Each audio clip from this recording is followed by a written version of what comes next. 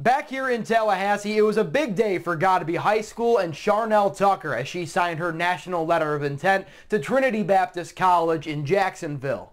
A long-awaited moment for Charnell, or Tuck as she's referred to by her teammates. She plans on studying criminal justice during her time as an Eagle, which coincides nicely with her work ethic both on and off the basketball court. Once she steps on campus, Tucker hopes to bring her energy and leadership into the program and set an example of how a student athlete can be successful in both phases of a college lifestyle. I feel as the Eagles are going to get a high scholar, not even on the court, but in the classroom.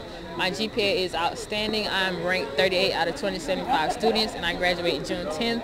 But I feel on the court, they're going to get a real rebounder, that ones that collects and play great defense. They're getting a rarity, as if this were pros, they said they're getting a steal, and just a young lady who is driven by her own ambitions.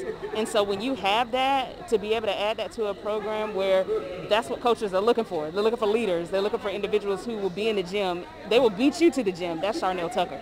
In Tallahassee, Dom Tibbetts, ABC 27.